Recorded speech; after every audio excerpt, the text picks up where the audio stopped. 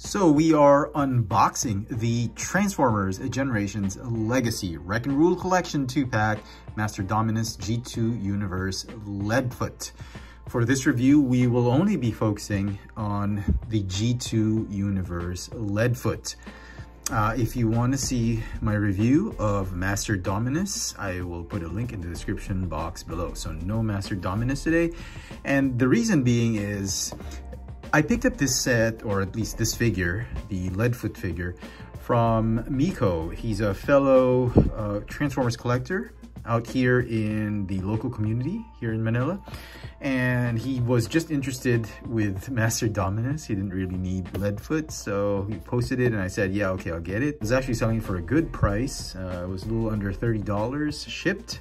So big thanks to Miko for this Leadfoot figure. So let's see what we got inside. So obviously there's not going to be any Master Dominus here. It's just going to be Leadfoot and a bunch of other stuff, I suppose. Okay, so you got cardboard.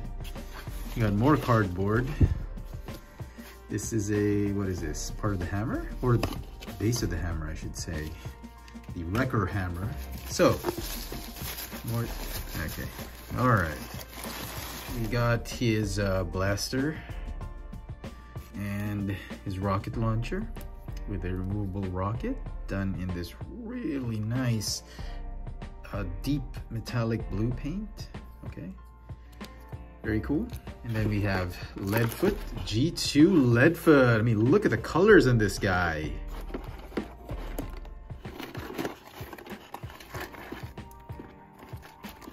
And here is G2 Leadfoot out of packaging, and you know, you'd think the colors would turn out corny, but they actually turned out great. I love this really deep metallic blue finish. It's not molded plastic. They really painted that yellow plastic, and I thought it came out beautifully. He's got this really nice, it looks very premium. It doesn't look cheap at all. It's a banana yellow type of plastic.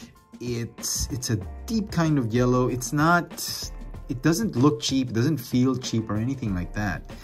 The head is, I think they molded it, I think it's yellow plastic, but they painted it with a deeper shade of yellow. It's a very glossy yellow finish. The head sculpt's just painted everywhere. He's got a red visor, I should say, painted also. Very nice. It feels very premium. It's got the Wreckers faction symbol right there. Number 93. Some red highlights here and there. It really reflects the old G2 or Generations 2 Leadfoot that turned also in race car. It was a little bit of a smaller figure, I believe, and had a helicopter propeller or something like that as an accessory. So, very premium looking figure. I'm very surprised at how well this figure turned out. So his weapons can fit on either hand, and then this one, it should, there's no port or peg for his rocket launcher, so he's gonna have to hold it, or I guess he can peg it. Can he? Yeah, I guess this is the only place you can store it, but that's it. Or here, and then you could somehow be a rocket launcher on his shoulder cannon, but it's a shame that there's no peg hold. So let's transform him into his car mode. Unpeg this back part right here, and the arms are going to lift up like this, shoulders I should say, and the wheels are gonna pop out right here. It feels like this one is going to be the front part of the car, but it's not. This is a fake car bit. It's just to form his chest. The front part of the car are really here on the legs. So this is kind of a fake out. So it's actually at the bottom of the car, okay? And then you want to go ahead and fold up, hide that head sculpt. Okay, there. And lock that head in place. Go ahead and untab the waist piece. And then the shoulders, I'm gonna transform right here. And we'll just let them sit right there. Fold the fists.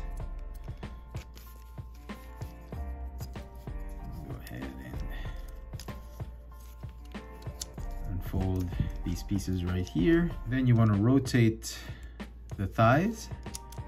The feet, you know, fold in, and that front part of the leg, they're gonna just slide up right here.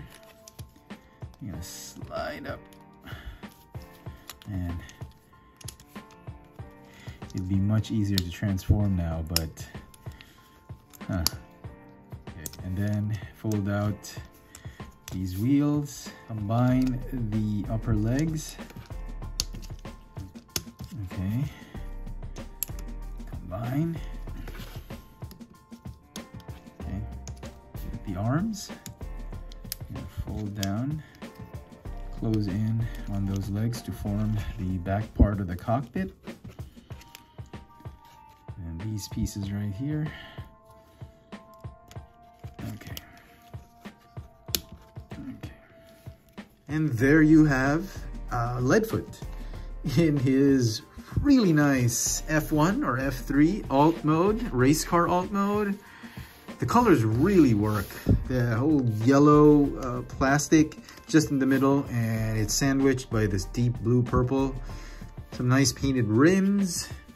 Overall, it is a fantastic looking alt mode. Now the weapons, they can sit here if you want them to.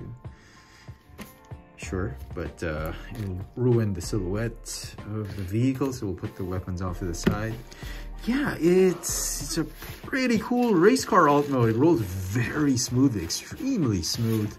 Look at that. It's a very, very solid configuration, very solid transformation, hardly any gaps. Robot pieces are just really compressed beautifully, very nicely, very efficiently. Yeah, absolutely gorgeous looking alt mode. And so some final thoughts on this Legacy G2 Universe Leadfoot. I absolutely love the figure. I was blown away by this recolor. I thought the paint apps, the paint job was absolutely fantastic. Really nice metallic highlights here and there. Combined with the really very, very good quality of plastic that they used for this figure, yellow plastic, gives this figure a very, very premium feel to it, and I really like it. The figure is going to get a 9.5 out of 10. Let me know in the comment section what you think of this Transformers Generations Legacy Wreck and Rule Collection Deluxe Class G2 Universe Leadfoot. Hit that notification bell so you never miss out on any of my latest video reviews. And if it's your first time here, please subscribe. Thanks for watching.